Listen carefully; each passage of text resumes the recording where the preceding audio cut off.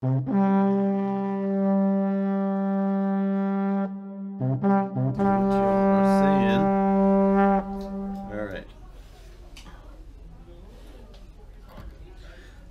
so let's go over the pack.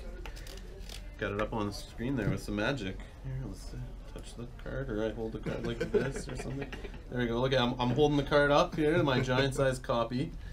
All right, so we have the Winterfell Kennel Master, who has 2 costs. He's a start character, power icon, 1 strength. He's an ally. Ally doesn't do anything bad, right? Yet. Not yet. Challenge action. If you control a participating start character, kneel a direwolf character, or a character with a direwolf attachment, to have it participate in the current challenge on your side, limit once per phase. So, what do you think about this guy? At first I didn't like it. And that's mostly because I forgot that, what was it? Was it Nymeria? Nymeria, Lady. Lady's the wolf attachment. Lady is the wolf attachment that can be put on a start character, and you can pay 1 gold, you can move it anywhere you want. So that alone makes me think that this card is one that should see play. I wouldn't go overboard and put 3 copies of it, obviously, because you don't need it. But things like that are great because now you can have characters with renown participate twice and possibly get 2 powerful renown in a single challenges phase. So I personally think it's a good card if you're using it in that way. It wouldn't make direwolf pups any better than they are, I guess, because they only have the 1 icon. So. But here's the thing, though, and the tricky part with this wording, and I remember from first edition, is you're sneaking this in the challenge. It just adds it in like the Ours is the Fury. You can throw anyone in a challenge. It doesn't care what icons they have. You just throw them in. It doesn't say if able. Oh, right. So you can just throw. You can have Sansa participate in a military challenge if she's got Lady on her. You can kneel her and just throw her in if you need the extra strength. So it gets around that your icon issue. So it'd be similar to Jon Snow when he has, or just Jon Snow, sorry. What he's only intrigue though. Well, he only has an intrigue icon, but he participates in everything. Well, yeah, he's in everything. So this you have to kneel the character though. Jon Snow stands. But this is just the option of just lets it be a little more flexible. Like you're saying, like those direwolf pups, they get that +1 strength from all your other direwolves, which would be great. Then you can throw a pup in an intrigue challenge to defend and maybe block that intrigue that's coming at you, or a power challenge or whatnot. So if you got enough direwolves in, or you're playing with Lady, like it's kind of could work in a direwolf themed deck, which obviously FFG's trying to get us there with the stupid location that gives direwolves ambush and stuff. I mean, they're obviously seeding the whole direwolf themed deck, but we do have enough direwolves with some of the direwolf uniques and the non-uniques in the Stark pack already, or Stark card pool already. Yeah, it's a 2-cost chud, but the monocon makes it a little tough. And there's no downside to playing allies yet. So I mean, the other thing he's useful for too is that whole idea of is it Greywind, the one that what's the one that eats characters -2? Is that not Summer? It's Greywind, right? Yeah. So Greywind can eat a character on your own side. That's 1 strength or less, 2 if Rob's out. This guy is only 1 strength. You could kill him to trigger Rob's ability to stand all your characters if you need to, and you don't care if he goes away, really, right? It's $2. It's not Bran, so it's not you're not upset to see this guy go, really, right? So yeah. So that's Winterfell Kennel Master. Is anyone saying anything about this card that I see in the chat? Nope, they want us to plug in the Mortal Kombat machine back there. Oh, Rich is already commenting. You throw her in triggered ice. Lady Catelyn. So can you throw her in with ice, then trigger ice? Yeah. So if you had ice attached to a character already, and then threw it in with the direwolf attachment, could you trigger ice? Yeah, because when you go to those reactions at that point, that character's in the challenge that you just won. Yeah, you could. Yeah, as long as you don't, because this is challenge action, so this has to happen either after attackers are declared in that action window, or after defenders are declared in that action window, before you decide winners or losers. So there's 2 action windows you could do this in, which is way before the reaction window. So yeah, that's totally legit. And yeah, all right, let's move on to the next one, which is Winterfell Castle. Let me line this card up in this little awesome holder here. All right. Is it gonna focus? Can you guys see that? I hope so. All right. Hey, watch it. Winterfell Castle. You read that one? 3-cost location, stronghold, and Winterfell. During a military or power challenge in which you control 2 or more unique participating start characters, each of those characters gets +2 strength. Yeah. I don't have much to say about it. the part that I look at right that drew me to it was, oh, 3-cost location. That's neat. Yeah, but you could probably reduce it with fealty, right? Mm-hmm. And then I looked and it was not loyal. I was like, okay, so you're spending $3 on this, so you can use it at a house, but it's start characters only, so, and they're unique.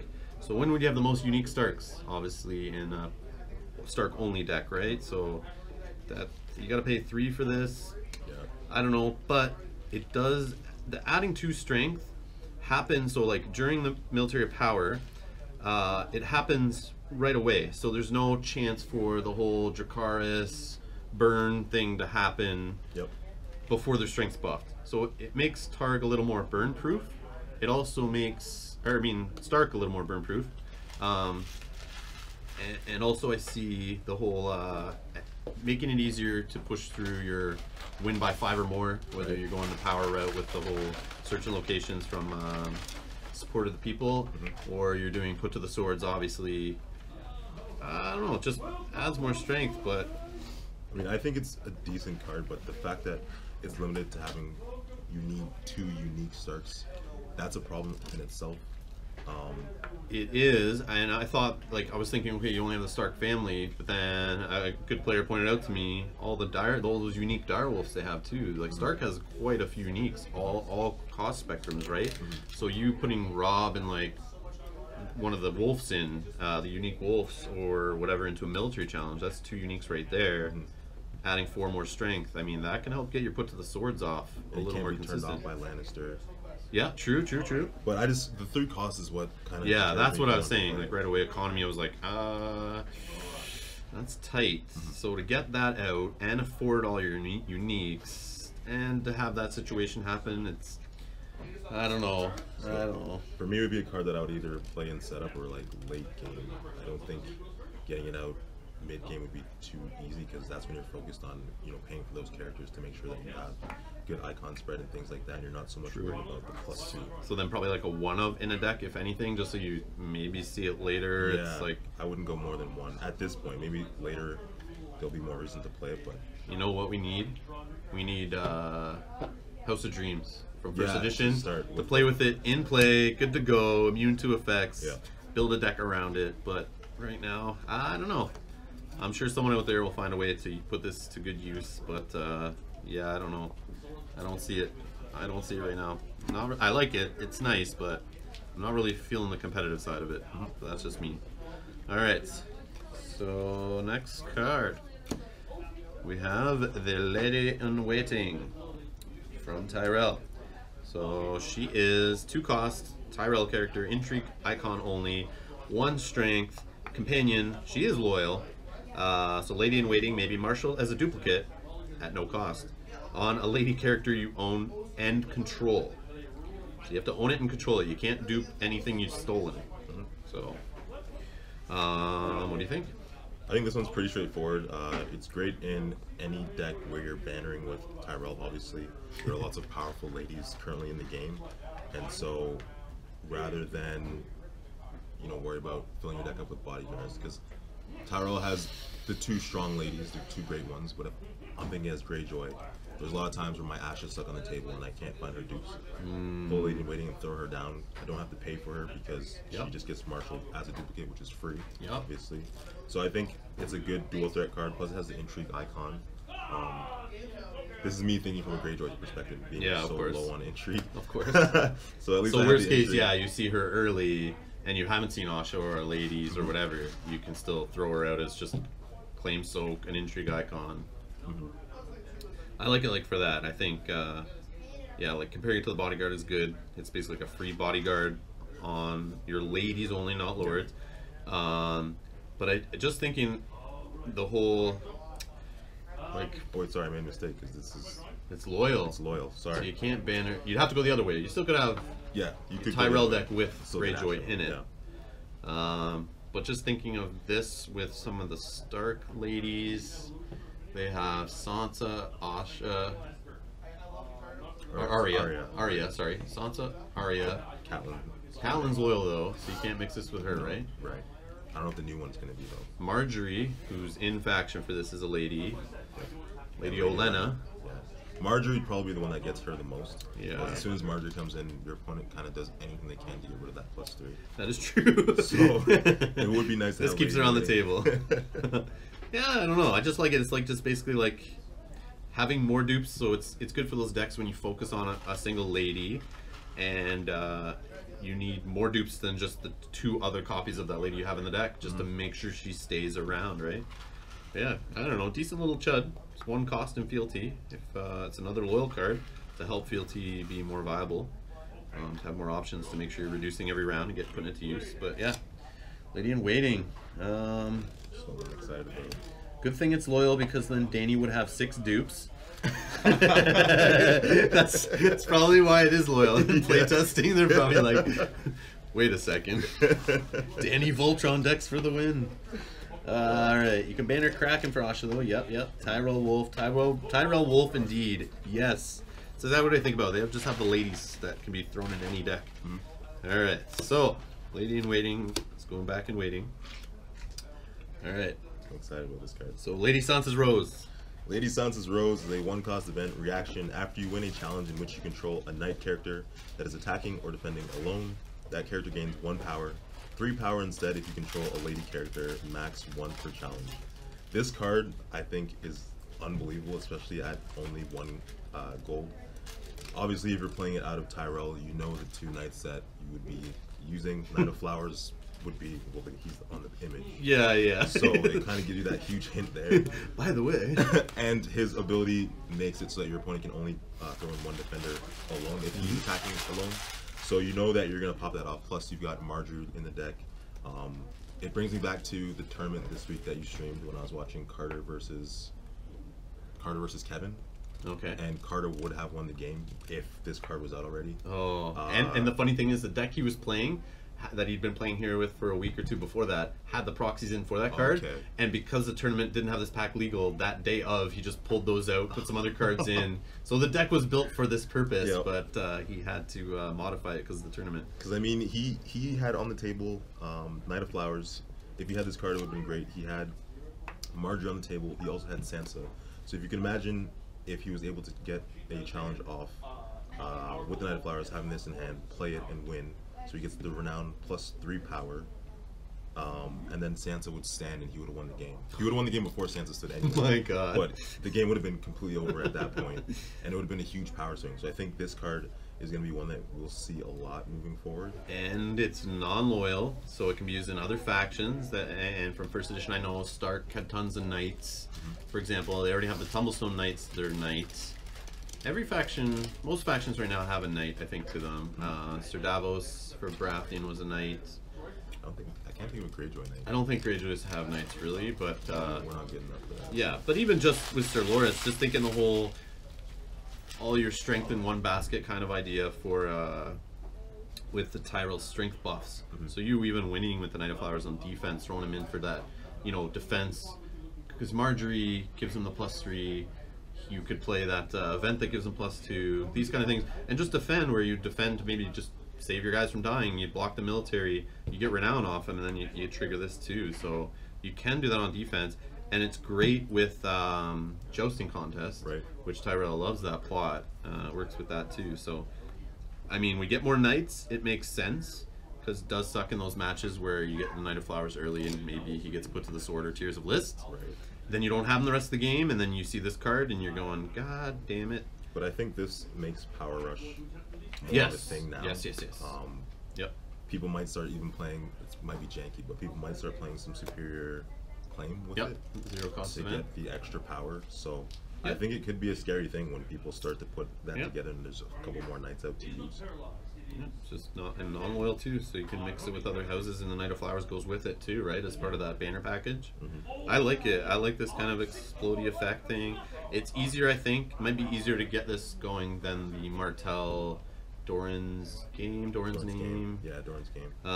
Where you try to get that intrigue on a certain round based on certain plots. This you can do it right from round 1, and or round 6 or round 7. It's going to work for you. So, yeah, I like it. I want to see some decks use it and piss me off when they win before I want them to. I think of a lot of the cards in this pack, that one will probably see the most play. Yeah, people are going to try to break that for sure. Yeah, you don't have to really think about anything when you try to include in your deck. So. Yeah, Greyjoy needs the Knight back. From first edition, they had one character called the Knight, which was their only Knight traded character. Alright, so next we have Unsworn Apprentice. This guy looks like he's the lead singer of some 40. Yeah, he is. Definitely some alternative band lead singer for sure. Nice little fur jacket going on. But he's an Unsworn Apprentice, 3 cost.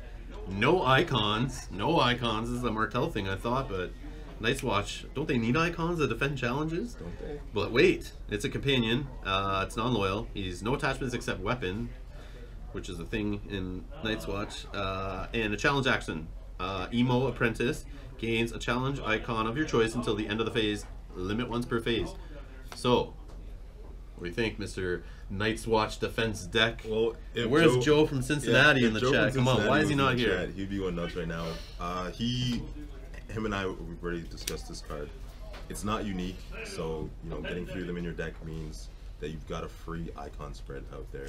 Basically, whatever icon you're lacking, you can give it to him. If you're worried about stealth, you just add an extra icon of whatever you need on the board. So I think that he's a very good utility card. He's one that's definitely going to be put or slotted into the super defensive voice over a few cards. Super defensive Night's Watch deck.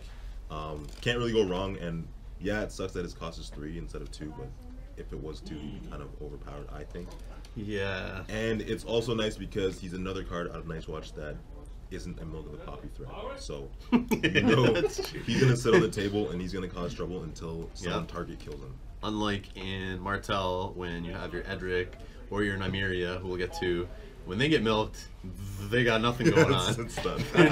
You're crying. You're crying a little bit when that happens. This guy, he doesn't worry about that. So, yeah, I like him. I don't know, he's cool. I like that whole in the defense deck. I see where those decks crumble is those turns when you're like, if I just had an intrigue icon on the board right now, I would, be surviving, but the wall is going down. So this guy can just, and it's usually probably intrigue most likely, but I mean, based on what's happening, you just might draw shit and get all your intrigue and not see any military for a bit, and this guy helps get you in there. So just sucks he's not like a builder or a whatever to help go with that whole search. I just saw that he's a companion. So. Yeah, he's just companion. That kind of sucked. When I saw another Night's Watch character, I thought, oh good, they're gonna give a builder or a steward or something to go with that last the whole search your top deck thing from the last pack, which I don't remember exactly what it does, but it's basically tutoring, but people won't play it because there's not enough of those traits. So that's true. There's like one or 2 of each family, so it doesn't really make sense to play. And that's why a lot of people ask what kind of changes I was making to the deck after the last pack released, and I said I was just using straight core cards because there's no really point in adding any of that stuff. Now is the banner to Stark Night's Watch you're talking about? Banner to Stark, yeah. Okay. So Joe is developing banner to the Sun. Yeah, that's what Jeff from here plays. In our meta, he's been mixing around some stuff, and I remember Joe saw him playing that on stream and said, "Ooh, this looks juicy," and he was already proxying in some of the cards like Nymeria and stuff. So taking away icons, when you need icons to block unopposed challenges, I mean, you're worried about a stealth character across the board and you can steal an icon. It's a good little combo. We'll have more on that shortly. I just don't know how you're gonna do it with no money out of Night's Watch. It's kind of that's true. And he took his meager contributions out. I said not to. What? He took them out. What? Terrible idea. But how's he gonna say meager contributions, sir? I think that's the reason why he took it out, because I told him that's the rule. Damn. You gotta say it if you want to play it. You have to say it. All right. So next we have bookmark. Brandon's Gift. We're gonna skip this one. Throner is saying it's a bookmark. He's saying it's a bookmark already. 2 cost location, Brandon's Gift, the North. Reaction after you marshal a builder character. Reduce the cost of the next Night's Watch card you marshal this phase by 1. Limit 3 times per phase. There's only 1 builder out of Night's Watch right now. And what's his title? What card is it? The Veteran Builder. The Veteran Builder. Who is hella expensive. Well, he's not. He's okay. For what he does to keep the wall up. He's $4 3 strength or $3 4 strength? I forget. I think he's 4-3. 4-3 probably. Because he has that stupid ability to stay on the wall, He's right? just there to stay on the wall. So he's the only builder that you would play to reduce by 1. I mean, you drop $4 on this guy, and then you get to play the Unsworn Apprentice for 2. But would you really have that much money in a turn? I don't think so. Ever. Yeah. So for me, this card is... It's economy, though. In a faction that is hurting for economy, yeah. Sort of. I mean, they have the cheaper characters out of any house, I think. I just don't think that there's enough cheap builders. If they have a builder come out in the next pack... That's what I mean. Like, why isn't this guy not a builder? Why is he not a builder? That'd be super cool. Who put these cards together in this pack? Well, as long as he's not a ranger. If he's not a ranger, that's fine. If he was a ranger, yeah, true. But yeah, that's true. They just need to give some more builders, I think, and maybe a steward or 2. All right. So that was that. I got nothing to really say about that. I just think it's potential, but right now it's either a bookmark or going in the spokes of your bike. You know, yeah, you just hook it in the spokes of your bike. You get that cool sound right around your neighborhood. That's what cool kids do. They need to start a quick fire. Yeah, you need to start a fire, run out of toilet paper, whatever you gotta do. Whatever you gotta do. Alright. Royal Entourage. This is a 2-cost Baratheon character with a military and power icon. 3 strength. It is non-loyal. It's an ally. It has a forced reaction. After you lose an intrigue challenge, you kneel this bastard. So, what do you think? It's funny. For me, most people probably think that's a terrible thing, but it's a 2-cost for 3 strength. Bicon. Which is 1 more strength than their other little Bicon weenie guy. Right. Bastard in Hiding, right? Right. And it looks like it would be a terrible card because you do often lose an intrigue challenge. But you gotta remember that you lose an intrigue. Do they benefit from having cards you lose now an at all? And now is there a benefit to that? Robert's just like, yes, let's keep losing some more. You throw these guys in. Especially when you go second, right? And you're like, yeah, you win the intrigue, sure. Yep. Kneel them all. So your opponent's like, well, do I really want to win this intrigue now? I don't know if I want to win it and give Robert +2 or so then it makes them start thinking about which order do I do my challenges in, and then you start restricting their decisions, right? And make them make mistakes by putting the pressure on them. I like it. $2 for a card that you probably just use for claim soak anyway. Yep. Does he just replace your Bastard in Hidings? Do in a deck where you want a lower curve, now you just have more options.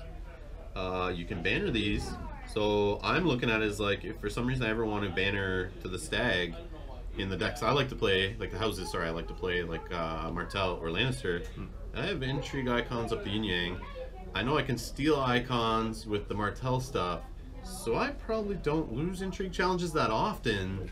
So, I mean, bannering this guy into a house that's like laughing on intrigue, $2. Yeah. 3 strength. The 2 icons I'm hurting on, like, I don't know, it might be good in that situation. I think it's a solid card. Yeah, it's solid for sure. I think he'll get a lot of play. I think Bastard in Hiding won't be seen as much, or he'll just be seen alongside of him just to give more options for cheaper characters. And he's also an ally, so I'm starting to feel like there's going to be a card that blows up. Oh, yeah. Every Fantasy Flight card game, the ally trait, they trickle it in. They make you feel like they're the greatest cards in the world, and then they bring out some stupid effect that just starts smacking them around and hurting you. So yeah, don't bring in too many allies. They'll backstab you down the road. That's for sure. All right. The next one is In the Name of Your King. I think you read this one, yeah. Yep. 1-cost event, In the Name of Your King. Play only during a military challenge in which you are the defending player. Action. Kneel your faction card to end this challenge with no winner or loser. Until the end of the phase, you cannot initiate military challenges. Before I let Rob in on this, that Great Builders deck is going to have this card in it, and it's going to be very frustrating for a lot of people. For those that aren't familiar, Great Builders is the Night Watch Baratheon mix that uses the wall and the painted table and the Iron Throne, all those things that are just very, very frustrating to deal with. Because the deck doesn't initiate challenges anyways, he's just gonna lie. He's gonna play this card and just laugh and say, "Okay, I can initiate military, ho hum," and win the game. So I think sounds like a card for a first edition deck. You're used to like kind of your style a little bit there. It's a lovely card, I think. Yeah, that's good. I think probably is best out of the great builders so far. I don't know if you have. I know what it is. I know what that deck is. Yeah, it's silly. Just stalls, wins. Yeah, it's just a whole defensive win with locations thing, right? But even worse than the Night's Watch stuff. Yeah, it is. Yeah, It's. I hate Chamber of the Painted Table, man. Anything that helps that card. Oh my goodness. Go away. Frustrating. But it is loyal, so it's gonna stay in Baratheon. You have to have Baratheon as primary house. Playing with Baratheon lately, trying some of that out. I'm not a Baratheon player by any means, but I've been trying it out. I wish it said Intrigue Challenge, not military. Because you got Stannis, you got Robert who goes crazy with the military strength. Mm-hmm. I'm not so worried. It is nice when you're going second though, and you can just say, screw you, I'm not putting anyone in, you win. Well, you don't win, but I'm going to play this, shut it down. Now all my guys are standing, your guys are now, I can't do a military challenge, but now I have them for power challenges, which I do care about, because I want to draw cards off Red Keep. I want to win dominance if I'm playing the painted table stuff. Right. So now it's just less reason to kneel my characters. Yours are now. Awesome. So yeah, I don't know. I like it. It's good. It's great against Greyjoy. That's for sure. That's why it's great, and I've been playing. I've been hit with this card like 3 times now, and playing with proxies over the last couple of weeks, and it hurts. You're going all in. You put all your guys in. You need to win by 5. You got 2 gold sitting there. You got put to the sword in hand. You're drooling. You're ready to go. You're gonna kill that Melisandre bitch. Send her to her grave. And then you're like, all in. You got nothing. I know you have no ambush. You got nothing. I'm gonna win by 5. Yes. And then they go. They play it, and you're just like, no. And now you gotta try to do it next turn. Save the 2 gold. All that. And it's rough. It just helps keep their Melisandres, their Roberts, their Stannises alive from the put to the swords. That's how I look at it. It's great defense for that. Yeah, I like it. And good night to the Seastone chair. Yeah. Yes, as I'm saying, Greyjoy's just like sad face when they see this. It's just like shuts it all down. Like you don't win, so then you don't win unopposed. So all the unopposed stuff's not going off. Yeah, that hurts. Oh, Joe from Cincinnati is here now. So is Carter. Alright, it makes Bear Night's Watch even better than the rest of Night's Watch. Main house decks. That's from a while ago. Okay. Sorry, guys. I wasn't looking at the chat. Alright. Next, we have an awesome card. Yep. I like it. It's Brothel Madam. And this one's you? Oh, yeah. 3 cost, Lannister character, intrigue icon, 2 strength, non-loyal, companion. Reaction: after the challenges phase begins, choose a player. That player may give you 1 gold from his or her gold pool until the end of the phase. If that player is not giving you gold this phase, he or she cannot initiate military challenges against you. More anti-Greyjoy. Look at this stuff. Awesome. Stupid. She is great. I've already been playing around with her. People around this store have already been playing with her. I've seen lots of black and white copies of this card before today. And yeah, she's awesome. Just the whole getting you more gold. Lannister doesn't need it. No. But those situations where your opponent has to, they see this on the board usually, unless you go second, you pop it out, they haven't saved any gold, awesome. The other one it works great with is the plot where you clean off, Support of the Faith, where you clean off their gold, right, at the end, start of challenges. And the best, my favorite that I thought of was Game of Thrones. Mm-hmm. So, you know, you're taking this, it's like, you're just stealing gold, I don't know. Just the whole intrigue, taking away military. Just works good. But yeah, it's just what's the bouncing back to hand? I was just gonna say stealing more gold for that is like just overkill. Ambushing in the Hound. What's the event? Things they do for love. Things they do for love. It's just taking gold from them, so they give you the gold so they can do military. And you're looking, maybe you've saved 4 gold. Now they've given you the 5th gold, and you're looking across the table. Now you can bounce an even bigger character. Oh, so good. Just so good. Question for you though: what happens if you have more than 1 in play? Is it still just 1 gold that you pay, or would you pay multiple? Well, it just says until the end of the phase where that player is not giving you gold. So as soon as they give 1 gold, it satisfies all of them, right? Okay. Yeah, because you basically just have to satisfy that they've given you a gold. Yep. So yeah. Yeah. So yeah. And melee. Yeah, and melee. Multiple opponents. I've heard there's a melee format to this game. I don't know anything about it, but yeah. What's that? What's melee? But yeah, yeah, it's probably really good at melee. I can just see that you're getting 3 gold from all your opponents, or yeah, it's pretty cool. Hey Kev, you wanna hop in here and have some chats about some cards? Or you can just do it from the peanut gallery? Yeah. All right. Tell all your viewers I have to pee. Yeah. They can hear you.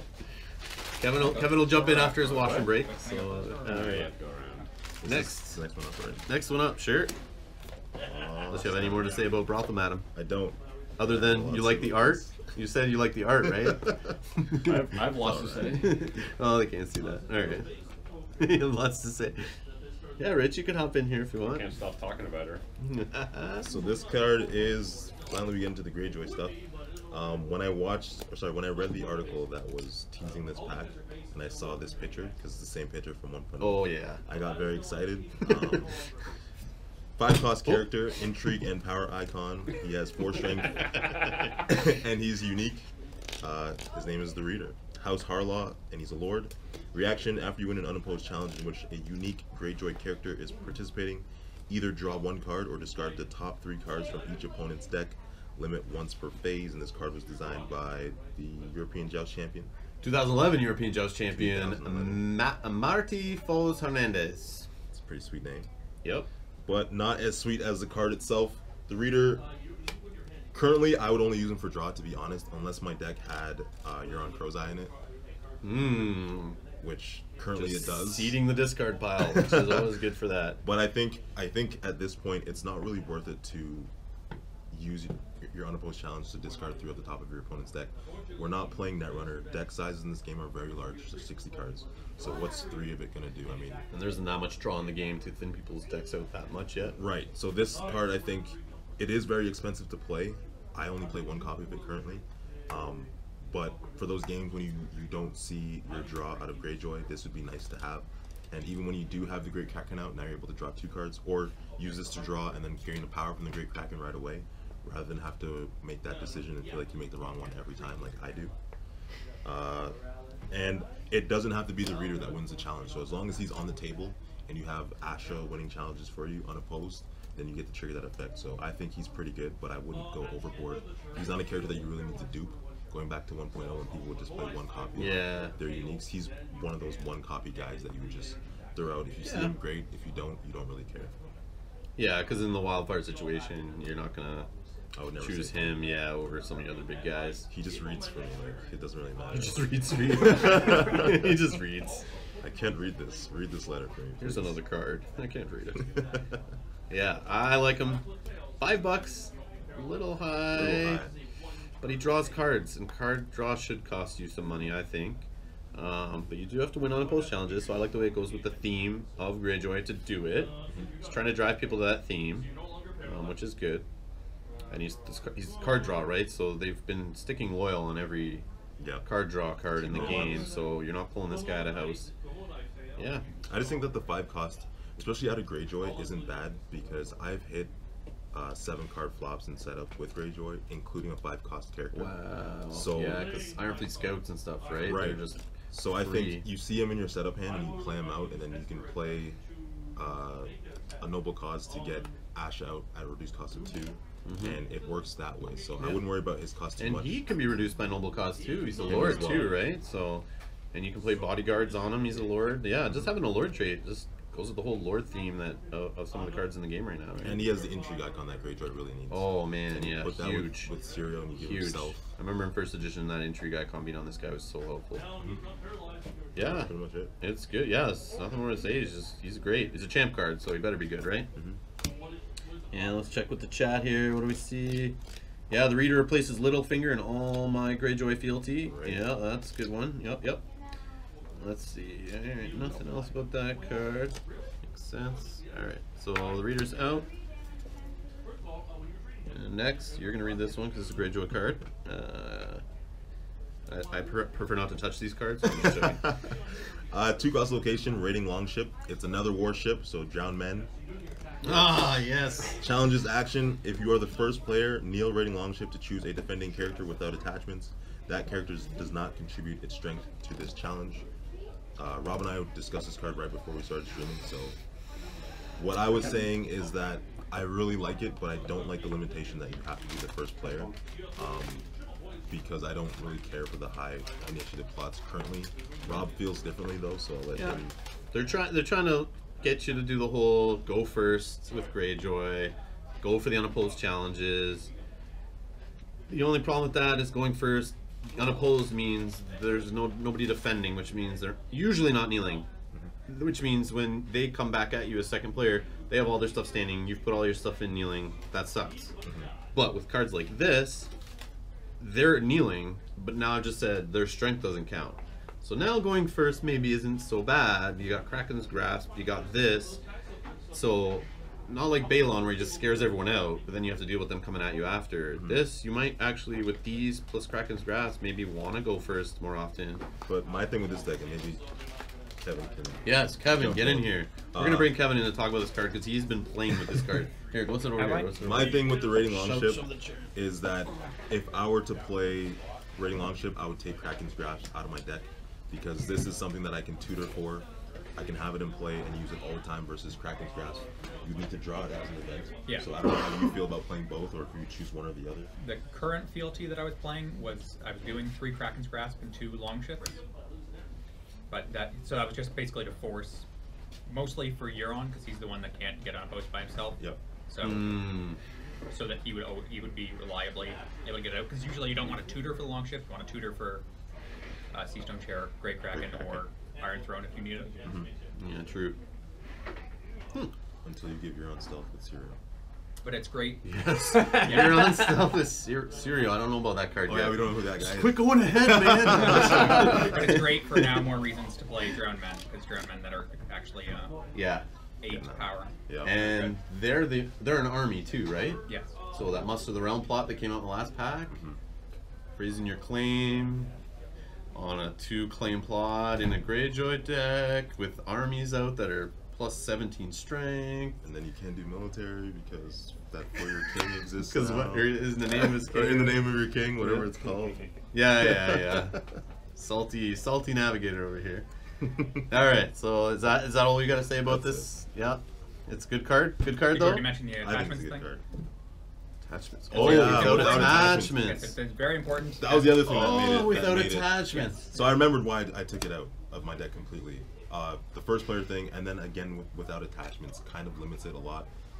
The decks that I've been seeing people play, they just toss in a ton of attachments to turn off Greyjoy things, like the Sea Snow Chair. So like they'll play And Plaza Punishment too, right? That's Right. another defense for that. So too. they'll just, oh wait, I have an extra gold left. Let me throw an attachment on this guy just cause he already has the icon, but I'm giving him another one. Why are you putting Milk of the Poppy on your own guy, man? And now you can't see Stone Chair me. So that also limits the card a lot, I think. Where Kraken's Grasp. Yes, you need to be the first player, but at least But they have attachment 5 or or not. less. But what I found where this card would hurt me is when I'm just trying to block unopposed, I'm putting in little bastard daughters or little weenies, and they don't have attachments on them usually. And that's where it'd kick me in the nuts. Where I'm just trying to block the unopposed, shut all that shit off, not lose a power for unopposed, and then that goes off, and it's like, yeah, that I can't stop that. So then maybe I don't even put the guy in. Yeah. But I don't know. Just putting attachment on a guy to try to use him as a defender sucks, man. But yeah, it's a way to shut it off. But I'd rather have that out threatening that than not have it in my deck at all. Then versus, well, that's the thing. I think if you have this and it's just out in play versus the thought of maybe I drew a Kraken's Grasp. Yeah, I don't know. yeah. I would prefer this over that. Yeah. All the time. But it doesn't replace Iron Fleet Scale. No. Definitely not. No, it does The not. setup Iron Fleet Scout is just Yes, perfect. exactly. Yep. And with the whole Balon, raising Balon's strength, oh, that's so good. All right, next card. Rakaro. And I guess I'll read this one.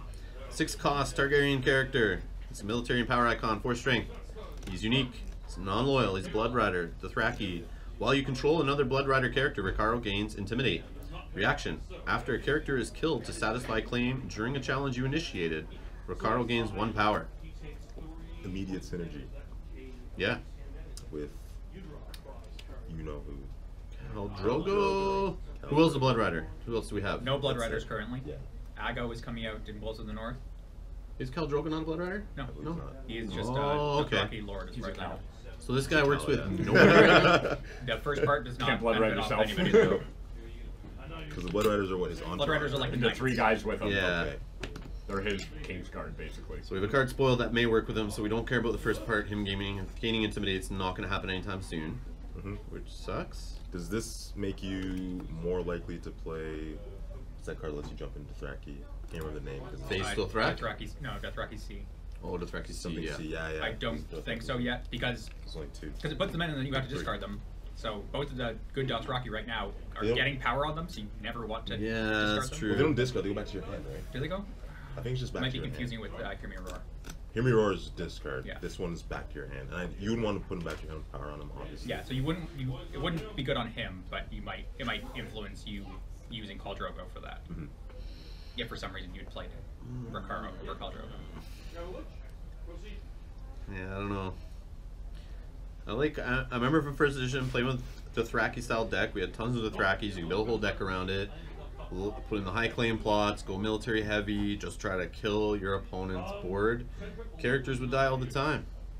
All the time. So it's just basically like kind of a fake renown, half renown. So you play some Winds of Winter Yep. Yeah. and have Cal out. Oh, because there's no limit on this reaction. Right. So you do Could get 4 in a turn. shit, man. Wow. And it's Okay. only from Claim, though. All right, I don't care about the Still first good. part anymore. Who cares about the Intimidate right now? That just that. I didn't even picture that with the whole 2 military challenges at 2 claim. Oh man. So, I think... Even if you only win one of those military challenges, just getting 2 power on this guy, like at that pace. And if you're still doing like the whole Smash Bros thing where you have Jamie out too for both of those challenges, Yep. Yeah. Which You're one in of good our shape. locals was trying? Oh my god. you're in really good shape. I can see that. Yeah, because I was thinking like he's 6 costs, so he's in the territory of like, I have to build a deck that kind of focuses around him because he's one of my bigger dudes, but Yeah, just kind of slot him into that deck. I believe Renee was not playing Danny at the time. He was just playing. Correct. Yeah? No, Okay. no Danny in that deck. Taro and Khal. Which, Yeah, I can see that. hey, you reduce the cost by 1, lower your curve for this beast. Yeah. I like it. Yeah, You played all the dragons. go the but military no. route. Okay, so this card is great in a Smash Bros deck. I like it. Let's try that out. Yeah, I'm trying that out for sure. Alright, the next card is everyone who doesn't play Targaryen's most loved card. And Targaryen players are trying to scratch that little restriction off the bottom of the card or white it out and stuff so that people don't notice it's there and put more in their deck. Kev, you want to read this one off? Okay, so we have Crown of Gold, which is a 4-cost attachment. It's an item that's terminal. The attached character gains the king trait. That's why everybody loves it. Yep. Yeah. I need more kings. There's another part here. Oh, there's another part? Attached character gets -4 strength and is killed if its strength is 0. Christ. But of course, there's the deck limit of 1. Yes, deck Robin limit of fitting. 1. People who don't play Targaryen, keep track of this card. If you see 2 out of the deck, yell judge. And punch your opponent in the face. Not the first time they play it, even though you want to. The second time you see it. Who was it? Sean. Sean was saying, as soon as he saw this card, was like, I'm going to put Rebuilding in my Targaryen deck. Just take, not just this card, but like Dracarys. When you have 2 or 3 done, the opponent's always like, oh, I've seen 2 go away. I'm good. I can relax. I'm alright. But no, when they take that, this, and whatever, and shuffle them back in their deck, now you're still guessing for the rest of the game. Yeah. So trying to get around that deck limit of 1. But at $4, $4 is expensive. it is fealty playable, so it can be 3 if you're playing it in a target fealty deck. But just attaching this to a character and they're -4 strength and they're killed if they're 0. So playing Burn, I played Burn in first edition. I built lots of Burn decks, played it. Sticking this on the character, so sticking this on, let's say Tywin, he is -4 strength and killed if he's ever 0. So he's 6 strength. So putting this on him right away during plot phase, during any phase where there's no gold out, he is -4 and he's 0. So he is 2 away from dying. Plaza. So you have effects like Danny standing, and he participates. Now he's down to 1. Okay, you got Plaza dancing around that can just take the other 2 away. You have Unsullied. Dracarys. You have Unsullied when they're attacking. They're minus, and Unsullied can go together and stack. So just sticking this on a big dude makes me go, fuck. What am I gonna do with this guy now? Well, I'm scared. He's I don't. a king now, so Oh, he's a king. He's got a crown of gold. Yeah, but I just love the fact that you sit this, even if you don't just do the insta kill, even if you don't just stick it on Melisandre dead, see ya. You just stick it on their big dude, their Robert Baratheon, make him a king again, to a double king. Just sticking this on him to make them go, oh shit! Now I gotta keep calculating what his strength's at. Should I put him in the challenge?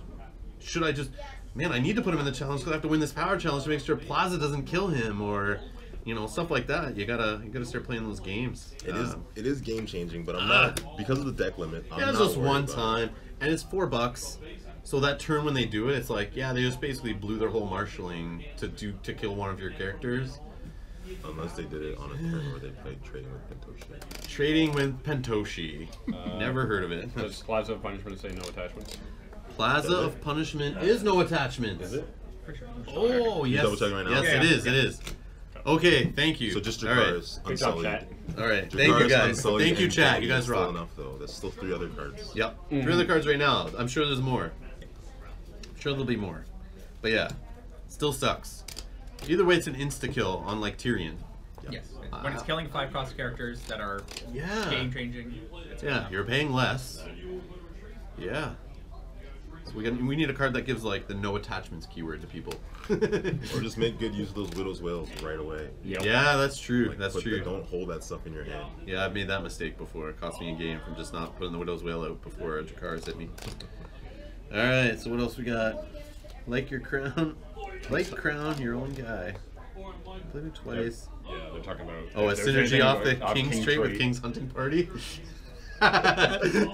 Shut up. No. You janky players. Alright. Next and card. The guy Patrick Haynes says, "Let Rob know it's me." Oh, I know what I did wrong. I think I've You been immediately mixing. grab my name. Oh, I've been mixing. I mixed the piles. Yeah, I did maybe put some Nymerias in some decks, but I pulled one out. All right, so this card, Nymeria, she is a Martell card, 5 cost, character, 4 strength, unique, non-loyal, bastard and sand snake. She has a text challenge action. Choose an opponent's character until the end of the phase. That character loses a challenge icon of your choice, and each sand snake character you control gains that challenge icon. Limit once per phase. I love it. I saw this and just, yeah, this pack just made me giddy from this card alone. I love icon removal. I like how there's no, I need to use that little Maester to try to, Maester Kaliot, to try to, oh, which challenge do I do? Is he gonna defend that one or that one? I need him to lose so I can take away the icon because I'm holding a Tears of Bliss, but he now knows I do that, so he's probably just gonna let it go in a post. No, with this card, it's just, challenges started. Do you have any actions? I have an action. Boom, I'll take his icon. The only thing is, I like taking icons off of the intrigue icon off characters to do the Tears of Bliss. Tywin is obviously my favorite target for that, but she is susceptible because she's a character ability to treacheries. Yep. But seeing a treachery get burned from me trying to trigger this is kind of good. I'd rather this be canceled because it doesn't stop the ability forever. I'm going to be able to do it next phase. She's sitting in play. So it's not like the treacheries that happen when you go to like burn a Gaston Grey and they cancel that and Gaston Grey is gone. Yeah. Or Varys and he's out of game and they've canceled that and you're crying. This, it's like, oh, you canceled it this round. I'll get you next round. Or I'll just use Confinement this turn instead. Yeah, I'll just use Confinement. Yeah. So yeah, just another way to steal icons with that whole synergy, Tears of Bliss. I like the synergies. I'll let you talk about how it would go in a Greyjoy deck. But any kind of control, like stealth, kneel, icon removal, goes great with those to kind of just thin the options down. Even Night's Watch, Yeah. stealing away icons to try to make sure you win that unopposed challenges to remove icons from the ones, like say you're staring at someone with stealth across the table and you're worried about them stealthing through military because you only have one military icon. Well, not only can you steal the military off that character, you give it to her plus your other sand snakes. So now you're definitely blocking that military challenge, stopping the unopposed or whatever in a Night's Watch deck. But yeah, what do you think? I think that's huge. Out of the Night's Watch deck, I think it's going to be very difficult to deal with. again, when you're worried about stealth, you have Bastard's Daughters out. They're going to get out very cheaply. She steals an icon, it gives it to everybody, so you're not worried about stealth anymore. You're still worried about Balin, but Balin, whatever, everybody's worried about him, I think. So, ultimate utility card for any faction that you put Martell into. And I think that's why people were joking in the chat a couple days ago about how after this pack releases, it'll just be, what house am I playing? Let me add Sun to it for everything, because of how strong everything that they have currently is in terms of limiting your opponent's options and decisions. In Greyjoy, I'm using it again to couple with Cereal, obviously. And then because I play the Tears of Least 2, that makes it a lot easier to fire that off. So I think that even with the cost of 5, or 5 cost to me in this game currently is nothing. It's whatever. And she's not a lord or a lady, so you can't use Noble Cause, but there are other ways to get her out, as we'll see with the next card, that makes it kind of easy to get gold whenever you really need it. So, Kev, what do you think about Nymeria? Nothing really to add. Yeah, just the cost is she might be the only thing you're playing that turn, which is fine. And you might not want to fit her into decks you were playing previously. You might have to rework what your current curve is, which is a problem with lots of 5s, which there are a couple in this pack. Share that. The Reader, trying to get her in, and Cereal, all 5s. Reader's 6. Reader's 5, I also like the synergy with the whole Little Bird, Cereal's trainings and stuff that you might put in a deck with her with Edric. So now you have targets for those on Edric and her. If you don't want to, if the ability becomes a problem, you can still make it do something. The only problem, like with Edric, when she gets Milk of the Poppy, it's not good. You're not happy. That's why you play out of Greyjoy, because you can get rid of those attachments easy. Oh yeah. And there's still or maybe out of Baratheon with Maester Crescent, or Viserys out of Targaryen. Like there are ways to get rid of attachments, and plus the plot, obviously. So I mean, it's not that bad, but it does suck if you guys are saying you spend your whole 5 gold that turn, pop her out, and they go and boink. Then you're just like, God damn it! I basically played nothing this round. Okay, go. But yeah, let's see what we got in the chat here. I put Martell also into Greyjoy. Fucking good. Dawn plus Balon? Question mark. Yep. Let's see. Oh, Patrick Haynes is in here. Hey, Patrick, how you doing, buddy? Offensive Calyot and Dornish somewhat. You'll get shit done without it. Offensive Calyot is hilarious. Paramore end rating is super fun. Yeah, I can see that. Pulling people in, doing the rating. God damn it. Greyjoy and Martell with this stuff, it just got me excited. Because I love Greyjoy. I love the stealth. I love stealth keywords. It's one of my favorite keywords. This will work good with that. One thing though about going back to the milk, I kind of enjoy when I play a card like this and my opponent feels that they need to milk that instead of the other thing. True. So especially when we're talking about, just for example, putting in Balon, Asha, Euron, maybe, and her, and they're milking her out of those. Yeah, and you're just like, okay, cool, bro. I got these guys still. And if they don't milk her, then okay. It's one of those cards that's like annoying, but when it becomes milk bait, you're like, that's awesome. Yeah, one less to worry about. Yeah, really. That's true. Especially when you remove it.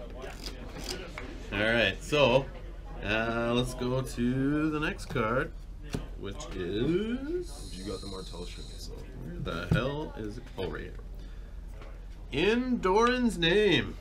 Whoop. Need money? Yeah. So in Doran's name is a 0-cost Martell event. It has an action. Kneel your faction card to gain X gold. X is the number of plot cards in your used pile. So basically, it's kind of like Doran's game. You're waiting till it gets later in the game to do its effect, to get the most value out of the effect. Helps you just blast gold if you need it to do something crazy, but it's not loyal. That's what scares me. Yeah. This working with like things they do for love and stuff like that. I don't know. I don't know if I play this card, to be honest. Do I need the economy that much? And I'm worried, when will I see this? It's 0 cost. Hands of Judgments kills it. Yep. But if someone Hands of Judgments this, I'm kind of like, yeah, cool. But if you're building around this and you're relying on that gold at that time, it is an action that can be done any phase though. So I don't think it's a card that you would rely on. I'm thinking back to, I think, 1.0 Plunder. Plunder, yeah. For me, this card though, I would probably play it turn 3, so you're getting at least 2 out of it. I think that would be the sweet spot. Yep. Turn 3 or later.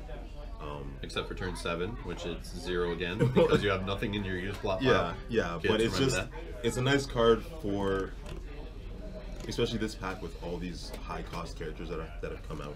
It just gives you an option to get them out a little bit quicker. And we're talking about Nymeria needing to rework your gold curve. Yeah. So it's already hard enough to fit these in because I feel like a lot of the decks right now are very limited on deck space. But if you can fit even one copy, and that might help you. The other thing it works with too in the last pack, long plan. Yeah. So you play this on the long plan turn. If you don't have any reason to use gold now, And save it. just to give you you just get that gold you already have. You get this gold, it's overkill. But then you can play something like Counting Coppers the next turn, and you have this gold left over plus any gold you gained off the long plan's ability. Just kind of goes with that, I guess. Kevin, what do you think? My first thought when I see it is that it will be great with Lannister because of ambush, or in the future with more ambush cards coming out in Martell or... Because it's like hidden gold in your hand. Yes. So they don't see it sitting on your plot. So they if ask you're sitting you, on 0 and it's turn 4 and you say, I'm going to hit Doran's name and then Ario Hota, then they'll probably be frowning. Put to the swords. Or put to the swords. Yeah, man. When they don't know you have a put to the sword in hand, they ask, no gold? No, what? You're putting 5 strength in? Yeah, I'll go unopposed. Yeah, action. I'm gonna gain a few gold. Boom, put to the sword. Yeah.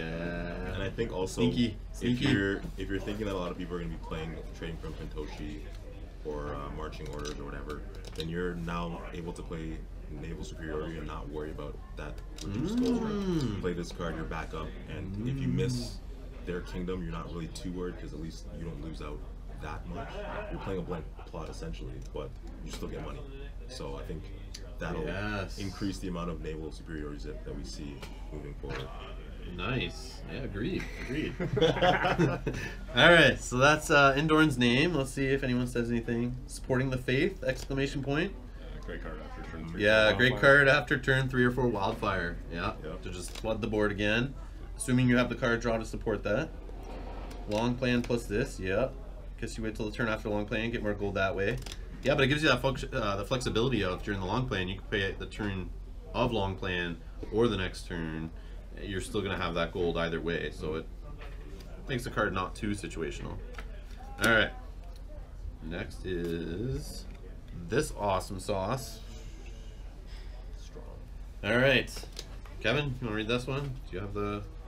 I don't have my deck yet. Okay, so we have Sirio Farrell, who is a 5-cost neutral card. He has a military icon, and he is a companion. He's 3 strength with stealth, and he has a challenges action to choose a character until the end of phase. They also gain a military icon and stealth, but that's limited once per phase. Yeah. This fixes for anyone that's ever milked my Edric Dane on the table. Yes! This is for you. I can't wait to put this card in and be like, you milked him? Fine. I'm giving himself back. Or like And we're just I'll give saying him with lots. Nymeria too, right? Right. So he makes everybody useful, even after milk. You could put on like a little. Unless they weed. milk him. But hey, if they milk him, then they're not milking Then they're not her. looking at her. Or they're, If you yeah, even yeah. get to afford all those characters, I mean, we're talking about a perfect world here. Yeah, We get true. 6/5 cost guys. But out later there. in the game, seeing if you lower your curve a bit, now you got some good 5 costers that are hitting pretty hard. And he's also not a lord or lady, so you can't reduce him. And you can't use any house reducers because he's neutral. So there's all those things you got to consider when you play him. But it's just like playing Varys, I guess. Okay. We all figured out a way to get him on the table. So Yep. we figured out a way to get him out too. And it's more stealth. It's stealth for the houses that don't have stealth. Now they have an option. They have a stealth character that any house can pull it in. And Greyjoy just gets overkill on stealth. So you can... that just drives me nuts. So right away I see this card, I'm thinking like, oh great, I can put this in my deck. So now Greyjoy is unopposed stuff. Less chance of that going off because I can play defensive stealth basically. So you can't stealth by my stealth characters. Or this gives me more stealth to break through those Night's Watch decks to bring the wall down. But then I was like, but shit, those decks have access to this also. So now they're gonna put this in, so me getting this, nah, it's just kind of balancing everything out. I really like him for Maester Windermere. Maester Windermere, I've always felt limited by him if I wasn't able to get Little Bird on him. But even if I already get him military, he already has stealth obviously, but just getting him that military icon gives him a little bit more utility. Yeah, it just makes your monocons just that much better, right? Put some value into your other characters. Yeah, he's definitely flexible. One of the big things is using his ability on characters that can do multiple challenges in a phase. Oh, so your Jamies or things that don't get Yes, no, Jamie so- with stealth. Oh. Unbelievable. Yeah, the stealth keyword is just what made me excited. Yep. Giving the icon away is like awesome in Martell and stuff, that you have these characters with icons, like you're saying, but yeah, that's stealth. Just, I'll give stealth to this character I need to do an important challenge with. You know, I have Game of Thrones plotted, which is a plot I love to play. Just throw the stealth on a character with intrigue so you know you can push through that challenge, or stop your opponent from winning that challenge because now they can't stealth by you with their Tyrion or whatever. But yeah, just so good. So good. Just get that challenge through you need to get through, which challenges win you the game. Unless you're playing that builder's deck we were talking about. Alright. Or you just get to sit back. And Yeah, really powerful ability, agreed. Not unbalanced, just real good. Syrio has a powerful ability, but it's 5 cost and no noble cause for him. Make him pretty balanced card. Yep. 1 copy in almost every deck forever. Yes, Patrick, yes. got one. Just And how many do you go? I haven't put him in a deck of testing yet. I have some for tonight, but Okay. nothing so far. yeah, so we should see him on the stream later, that's for sure. Everyone seems to like him.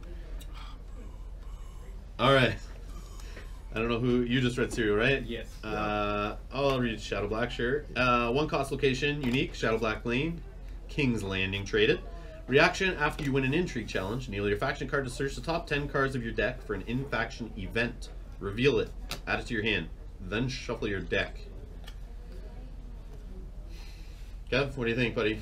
So it's good in a few factions right now. Other ones, it's behind, just because either they're not big on intrigue or they don't have multiple in-faction events that you want to keep in the same deck. True. So what factions do you think of right away when you So see this card? Targaryen's the first one that comes to my mind, because all 3 of its events are playable in fealty, in the big deck, and it can win intrigue fairly consistently. Yeah. I hate Targ events. The one thing is, it obviously takes away The surprise it takes away factor, the right? surprise, but any opponent should be expecting them regardless. It also takes away the. I mean, for me, my tip-off would be that they didn't use their fealty in marshalling, maybe. Although But not that many is one players thing, do. is this has Yeah, kneel your Yeah, you faction. gotta kneel your card. faction card to do this. Yeah, so you know they're gonna do one or the other, right? Yeah. So when they're in fealty standing, yeah. But it might be tough in Targ too, because like that fealty I see stood a lot to save for the Jakaras. Yeah. Yep. So it's like if they're kneeling it for that, they have no gold left, then you know, okay, they're not going to get it off. Yeah. But yeah, I don't know. It's still There are some of- stock them in their hand. That's The other thing with cards like this, and just seeing like with what's the search event from Tyrell that they win and then they Olenna's search. Cunning. Olenna's Cunning. They search, and in that same reaction window, they get what they search. Then they play that card, and then the reaction off that card, they do that, and they're just like reacting. This kind of has that same ability, Yep. where you could do the same, where you win the challenge, you react, you pull the event, and you possibly could get that event off. I don't know how many events right now exist that you're doing that with, but I just know down the road, thinking first edition. the same window, you mean? Like same Yeah. window? Okay. So like you get the benefit right away. Like I search top 10, perfect. I just won an intrigue challenge. I have this event that says after you win intrigue, blah blah blah. I play that. Just cards I'm sure will come out that interact more with that. I was just thinking more like to pull the support of the people or something. Yep. But Which it's is in on faction. Vegas. It's in faction events. So those neutral events. Oh. Yeah. Okay, So okay. Tears of Bliss is not. Yeah, you could. You want to grab it. It makes sense, but it's like you can't That because makes it's sense. not faction. So that's why he was saying it's the houses that you're playing. You look at your event stack and it's like, oh, they're all in-house events. I have 9 of them in my deck. Mhm. It's 11 or whatever events you play. It lets you. It's card draw basically, and you're pulling those events out, which then helps your top decks later in the game because you're pulling out events out of your deck. Yeah. So you're more likely to draw your characters and stuff. It just thins your deck down. I think it's basically card draw. Card draw is good. Just sucks when you miss on it, obviously, but Yes. that's why you gotta be careful and make sure you're playing it in a faction that you have lots of in-house events. Yeah. Event heavy. I like it. I'm trying it in Lannister. It's great for Martell. We're talking about whole Doran's game and Doran's name, pulling them at the right time. Yep. You have to do it with so many plots played. This lets you make sure you see it when you need to see it, kind of. Like it increases those odds, I guess. Yep. Yeah, I don't know. I don't know that I played on target. That's just me. I don't Yeah. know if I would currently, because there are so many other locations to pick from.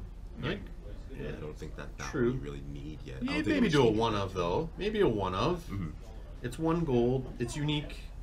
it's just like maybe you'll get some card draw. That's how I look at it. Is if I have 10, 11, any deck that's playing like 9 events or more, maybe or 9 or less. Sorry, maybe not. But more than that, I might, just because I'll most likely see an in-house event. But yeah, as we see more faction events, yeah, that's the problem. There's not enough events to really do that yet. Yep. But they'll get there. They'll get there for sure. Shadow Black Lane's looking good in Tyrell, Targaryen, and Martell. Also in Baratheon, if you could win intrigue challenges, says Matastrophic here. Yeah, Barry uses a lot of in-faction events. And if you're going intrigue heavy, you can find in the name of your king. Remember that you have to kneel your house card. Ah, crap. So not so good. That's what the chat is saying. You guys are awesome. Next time I need to get the chat on the screen so we can all review the card together. Alright. So now I gotta do some trickery here.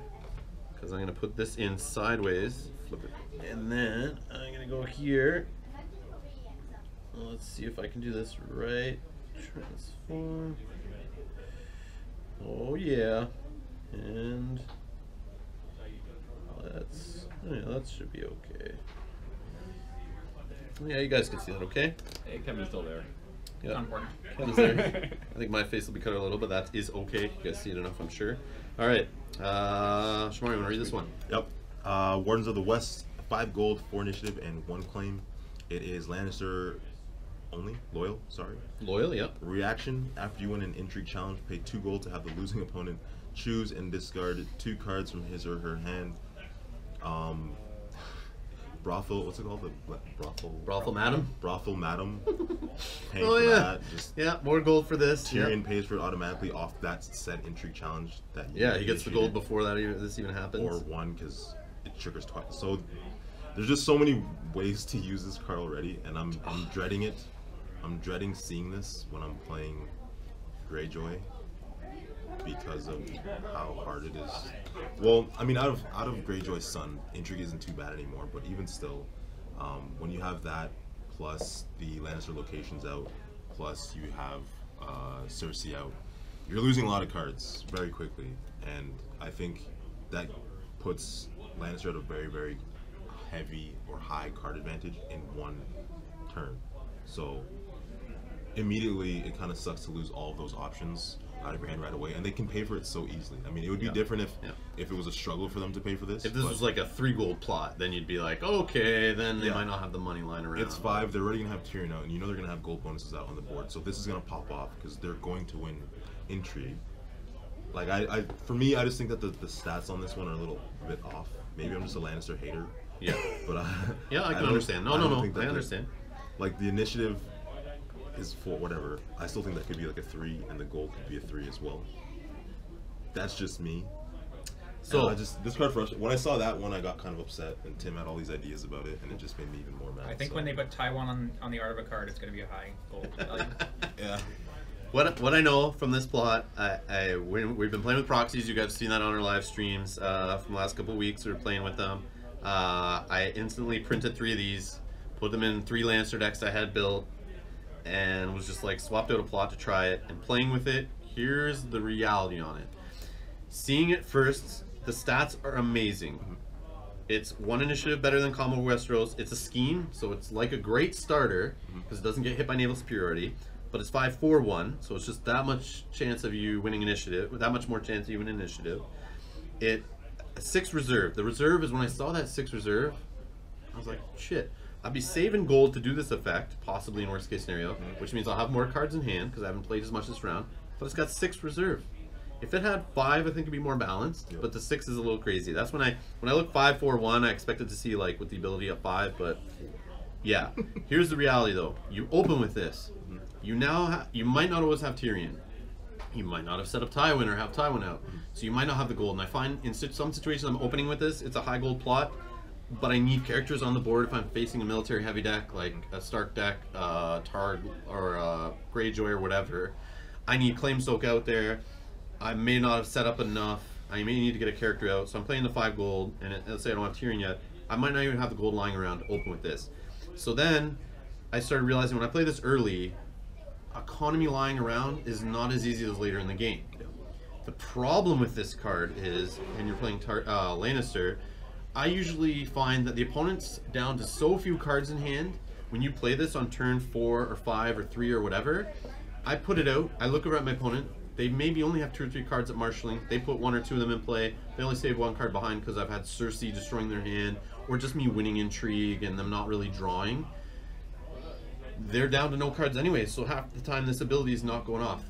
In maybe 10 games playing with this plot, let's say, I've had it go off where it was really great, maybe in 1 or 2 of those games, where second turn, third turn, they had a handful of cards, they did an intrigue at me, they didn't realize this worked on defense, so most people are going to catch on to that.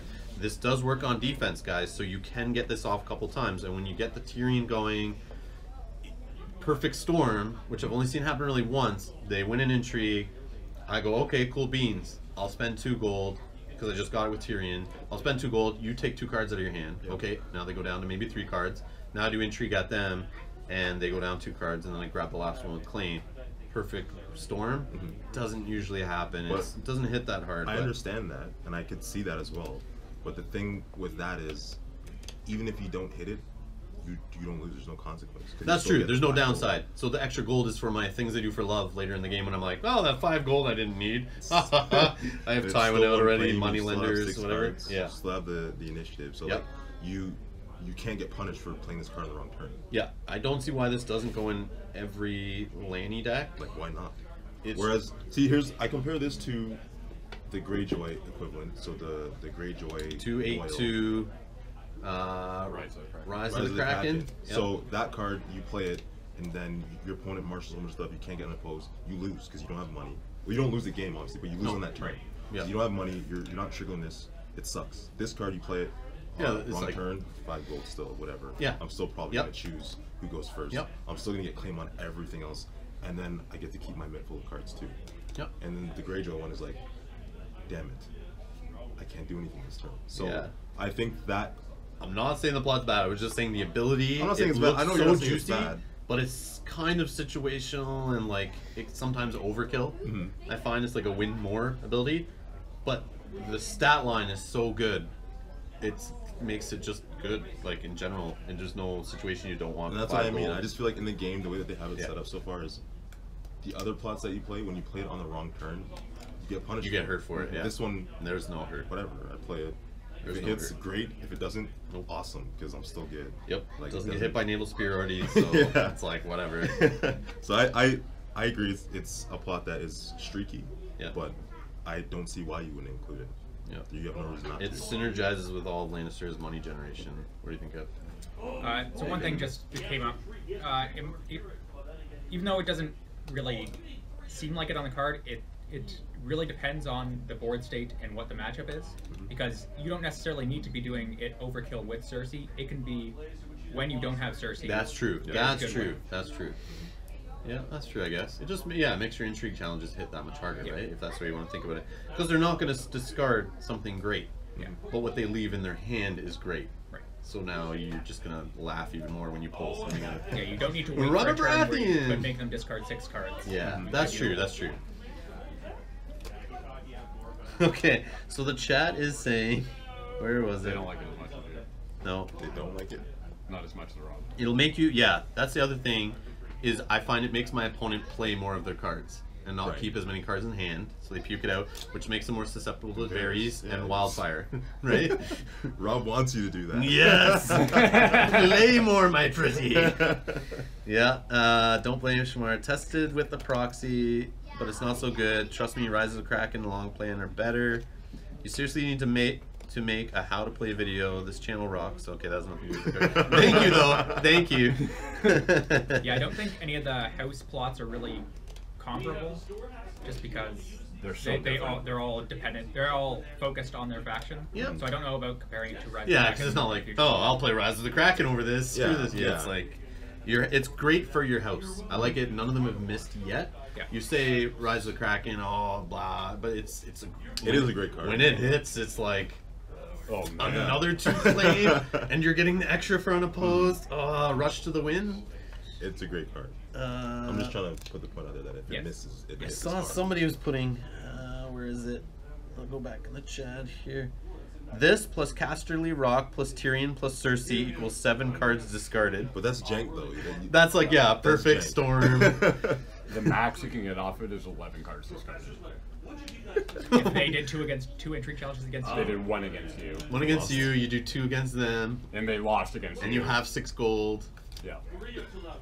Oh, it's perfect storm. In theory, can pay for it. But with all, reserve but- value, not many people Yeah, have I know. 11 cards Yeah. chilling. But they're But gonna that's give the an max extra you can get card off that's of like it. force your opponent to draw 4 or something. And then you discard it. I can see it happening very soon. Yeah, it's fun that there's all this like draw in the challenge phase and stuff, because it's like, does your opponent want to draw now or after, or like, do they need to protect what's in their hand and just draw for no reason so that you have more to discard? And one important thing, where Rob was mentioning that you could open with this plot, you have to remember that they will have 9 cards at that time minus what they play, and they get to choose which ones. So they can Yes. easily discard Yeah. what they would ideally So it's like, discard. it's good to hit that like turn 2 or 2 to 3. I like it on turn 2 best. Yeah. Yeah.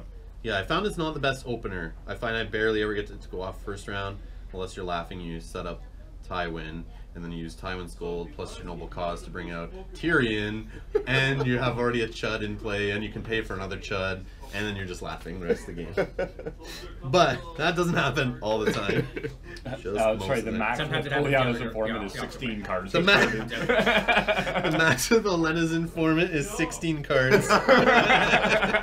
20 with 2 Olena's informants. It is a, yes, it is a good thing that you have that Yeah. 20 gold. Tyrion can pay for it all. All right. almost. Matastrophic, you need to build this deck and send it to me. We're gonna make this happen. And someone has to figure out a way to get 20 cards in hand. Oh my god. Open with this turn 2 and 3 heads on spikes. What? Oh, turn 2 and turn 3 do heads on spikes. Oh, Just Heads, more heads. getting. Yeah, because then they pick out. Well, Yeah, heads they- on not a spikes character. though. the randomly getting rid of a character. Yeah, but like they could have 0 cards at that point. Well, you know, most likely they're gonna discard everything else out of their hand but the character. Oh yeah. Yeah. So it just makes Yeah. heads on spikes that much hit that much more. 24 with 3 Olena's informants. You guys are whack. I love it. All right, or wacky. Sorry, not whack. Wacky. All right, next one. Trading with the Turn Pentoshi. it the other way. Oh, I did it wrong. Yep. It's All right. Who gets to read this one? me. All right, go Or ahead. did I do the last one? I did that one. You did that one? Okay, Kevin, you want to read? Sure. Trading We with have Pintoshi? Trading with Pintoshi. It is a 10 goals, 2 initiative, 1 claim plot. It is a kingdom, so it is susceptible to naval superiority. It has 1 revealed. Each opponent gains 3 goals, which cannot be cancelled. And it has a 5 reserve and 1 plot deck limit of 1. Awesome. So make lots of friends in melee. Good job. What? 133 play that. Nice. All right. Sorry, I was just looking up something here. All right. Let's see. So, yeah, my bad. So, what do we think about it? It's a kingdom. Yep. So, as soon as I saw kingdom, Naval superiority. I thought of being hit with naval superiority. So you want to open with this. You see heavy gold. The 5 reserve kind of makes me scared about playing it first, but with 10 gold, you're pretty much going to shit out your hand anyway. But then if you get hit with naval, you've given 3 gold to your opponent, Is that gonna be at 5 now? who will be up to 5 on their plot, basically 5 gold just from their plot in this, and you're at 0. Yeah. You get nothing. So it's risky. I think that currently not that That's many worst people case play scenario. naval, though. So Yep. worst case that happens. Yep. But if either this, way. yeah, if this becomes popular, then naval starts sneaking out, right? But either way, when you play this card, like it's great that you get that 10. Yes, you have 10 now. You can play your cards, whatever. But adding 3 to whatever your opponent plays, for me, I still don't like that trade-off. Like I want to be the Yeah. only one to have that advantage. I don't want to Yep. give you an extra 3 so that you can go play Balin. Yep. Or Oh, you yeah, can play yeah, Tywin exactly. Right now. So I think that trade-off kind of limits this card. But if you're one of those people that don't care, and you have a nice hand with Milk of the Poppy in it, you play this and go second if you can, or if they make you go second, you get to see what they put out with that 3 gold and Yeah, milk true. it, or milk it next turn. Like True. it gives you a lot of options. You said that you would play it, and if you did, you'd play it with. I would say marching orders. if I played it, anyone who's crazy enough to play it. I didn't say I would play it. I said if you were to play this and you're worried about naval run around, just make sure you also play marching orders, because there's no way they can hit both. Oh, yeah. There's no way they can hit both of those crazy gold ass plots, right? So you just start sticking in War Kingdom so you can make up for losing 10 gold. You can have 9 the next turn or whatever. Or if they hit that, you have 10, but then this one gives away 3. I don't know. I just don't like my opponent having 3 gold. I'm sure it'll hurt me. The only way I see this is for me playing Lannister. I love Cersei. I build my decks around wrecking your hand. When I play this later in the game, when you're top decking, and I've given you 3 extra gold on top of the gold from your plot, I don't care that you have that extra gold. You're probably doing nothing with it anyway. Yeah. Maybe you top decked your big character. Maybe you didn't. The odds of that happening are very rare. It's maybe dead already. Who knows? But I just find playing it then, the 3 gold doesn't hurt you as much. But then, do I really need 10 gold at that point in the game? When I'm a Lannister deck and I've built up so much gold? Yeah. Unless I'm trying to bounce your Robert back to hand and I just need that extra gold. I don't know. But or they need Tywin to be 38 strength. I don't know. But, Kevin, when would you play this? The main thing that I was thinking was if you have a deterrent from them wanting to use that gold, like if you have Varys on the board already, or if you use this to play Varys and they use their gold to throw out extra characters that you're going to remove. But of course, since it has initiative 2, they might be wise on your schemes and give you the old firsty player. Yeah, go first. Put out Varys. A milk? Yeah. I don't know, chat. When would you guys play this plot? I don't know. Looking at it, I say no. It seems like a trap. Whenever FFG gives me cards that have insane stats that seem too good to be true, it's usually too good to be true. I mean, it's fun when you're playing casual in your living room with, you know, your friends or your wife, but I don't know why I'd put this in a tournament deck. I don't know. Maybe in Melee. Melee's fun when you're trying to drop the big bomb character. Eventually when they come out with 10 cost Balerion the Black or some dragon you want to drop in and giving them 3 gold when you know no one else plays big janky characters like that in their decks. Then it's funny.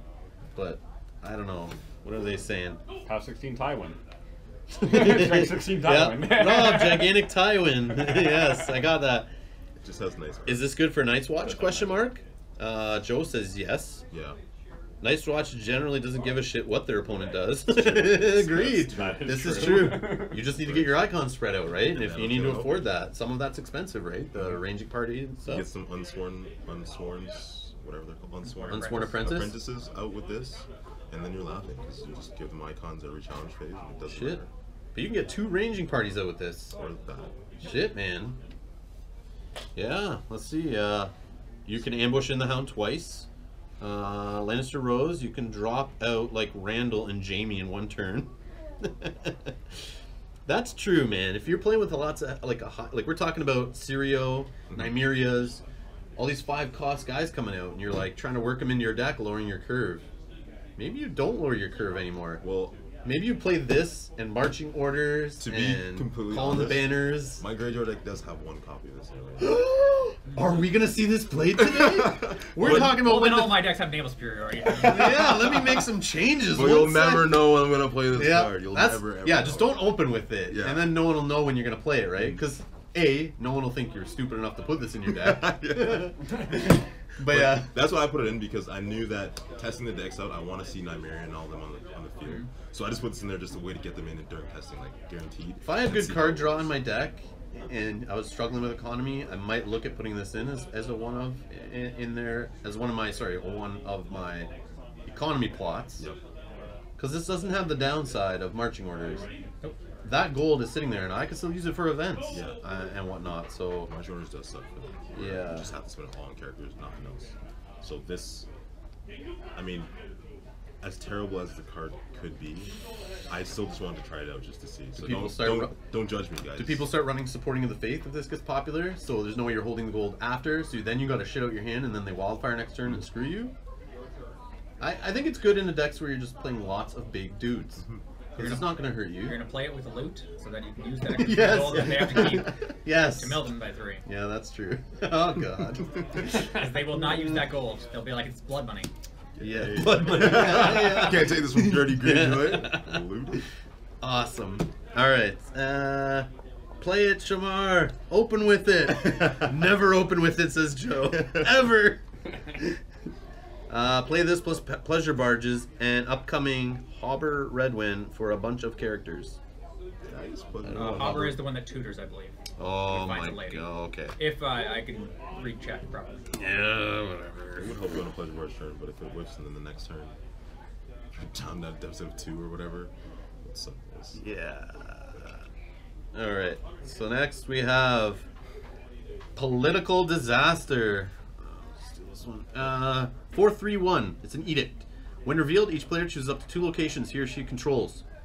Each location not chosen is discarded from play. Plot deck limit 1 for reserve. Well, you know this card, Shamar. I'm sure you've had it played against you a lot in first edition. Yeah, sure. Being a Greyjoy player focused on warships, whose locations went off his mat onto his next player's mat. And yeah, Greyjoy's already getting there with Iron Fleet scouts, plus his raiding warships, plus their in-house reducers, plus their Rose Road, plus the King's Road they're saving next turn, blah blah blah. Yeah. This is the answer to those decks that just love to sit on locations over the game and get bigger and bigger and stronger. And what about the elephant in the room, right? The builders deck you're talking about, the Night's Watch. This still doesn't stop that though, because if you do it against Night's Watch, they're gonna keep the wall and they're gonna keep Castle Black. If you do it against Great Builders, they're gonna keep. Yeah, the but wall. you've hit their economy though too, right? But it's not gonna be that big of a deal, I don't think. I don't know. I think I look at it as an economy, like a choke plot. Yeah, I'm it basically could be. choking you. It's going to get rid of all your other locations. If you want to keep your big effects out, but if you're hurting on economy and you're trying to get players out and you're having trouble, and you might keep that, and I may get rid of your wall. I may get rid of your other. But then when you're playing against Tyrell and Lannister, now you're just giving them an out when they play Cersei's Wheelhouse or they play Pleasure Barge. No, Cersei's Wheelhouse. Oh, Cersei's Wheelhouse, yes. What's the other one? Pleasure Barge is immune. Pleasure barge cannot be affected by this. Yeah, really? Pleasure Okay. Barge doesn't get hurt by this. So Pleasure Barges are sitting Stay around. there. Okay. It Yeah. can neither be chosen as one of the 2 nor discarded Yep. as one of the ones Yeah. you don't. Pleasure Barge is immune to Okay, this. I didn't read that. Okay, sweet. Yeah. But going back to the builders decks, those defensive ones, they're just gonna choose the 2 cards that screw you over. I mean, when would you play this then? It's a late game card. And by that time, when Night's Watch has all their characters out, they don't care if you're gonna make them use their econ. I think it's a good tool plot. It's good to insert it in the game now because it's going to be needed in the future. We know this. It stops location decks. It's an answer in case location decks get out of control in your meta, Yeah. and you're just having a problem dealing with, like, we were thinking of the Night's Watch Baratheon one. You're talking about the wall plus Castle Black plus Painted Table plus Red Keep plus economy. True Red Keep as well. That's right. Yeah, like I'm gonna either hit your card draw, your economy, or your power gain. That does limit. Okay. So it's gonna. That is true. In those extreme cases, it just keeps those decks in check from running wild on your meta, right? But those decks already aren't prominent. I don't think in any meta really. Not yet. And Greyjoy's not on top yet. But we don't live in Cincinnati though. Greyjoy's not on top yet. So like, would guys really I see you, counterplay Joe. those decks with wasting 1 plot on this? Yeah, I think current, if I'm remembering correctly, the only non-reducer, non-unique locations are in Greyjoy. So that's the only deck you are really Which hitting on with this. it makes sense. The Greyjoys are the location house because all their warships end up being locations. That's a theme. And we steal shit. Yeah, they're usually you're on stealing shit. Yes. Well, Yes. You're gonna steal my stuff. I'm gonna Give play me this my and put that destroy gas it. and gray back in that discard pile right now. right now. Yeah, so okay, it's basically the answer to Greyjoy or those crazy Night's Watch Baratheon decks if they become insane. Or if you're playing a new target player and they don't know how great Plaza of Punishment is, they might choose that as a card to leave. No. And wait, it doesn't say Does it say cannot cannot be be saved. saved? So what if you have a dupe location? Yep, so it Yeah, can you start duping locations then. And people do that already. Yeah, that's true. So- That's true. Yes, it does not say cannot be saved. It So should say cannot be saved. Yeah, But hey, so- they missed that one. whoops. Yeah, it should So actually. again, it could be a total waste. Breaks up the Iron Throne chamber combo if they have the red keep out. Also, the locations can be saved via dupes. Yep. And Night's Watch doesn't have a reducer location. True. True. At least you can use your dupes to save. Yeah, we'd say that. I'll play this and sow the rest. 4 reserve hurts. True. All this will do to Night's Watch is hit their Rose Roads and King's Roads. Shamar trying to make the case not to play this plot, lol. Also puts locations... So I can win. I can win, yeah. Michael says, also puts locations in the discard pile for Euron to scoop up. Yes. Yes. But then, of course, he has to not be Yeah. playing the warships. So yeah, so it's in this weird Greyjoy deck where your opponent got all their locations out and you haven't seen them yet, and you're like, no, yeah, no. But the first thing that comes to mind for a deck that would play this is Tyrell for the future, where there is the Arbor. So your economy is, you can go down to 2 locations because one of them provides 3 gold. Okay, okay. And this plot doesn't hit Lannister or Targaryen, and that's what matters. Lannister has character bonuses, so they don't. Yeah, that's true. And then they'll just. And then their economy can They- be on their characters. They keep 2 locations. Ah. Was that the last card? We got this one right here. Yeah, let's scan this QR code and Oh, okay. start all over again. So we have the last card in the pack. I couldn't find this one on Octagon or Card Game DB, and it's sideways. But yeah, don't forget to conquer Westeros and scan this to see what's in the pack. Anybody who has their cell phone, put it up to the screen now and scan this. It's probably not even on site yet. No, yeah, no, it probably doesn't even work. All right, cool. So I am going to end the stream right now, and then we'll set it up for playing some games. So it's gonna kick you guys out, but yeah, I'll just go live on the channel. It'll be a different URL. You'll see it in a second, and yeah, thanks for watching, guys. Peace. Let's.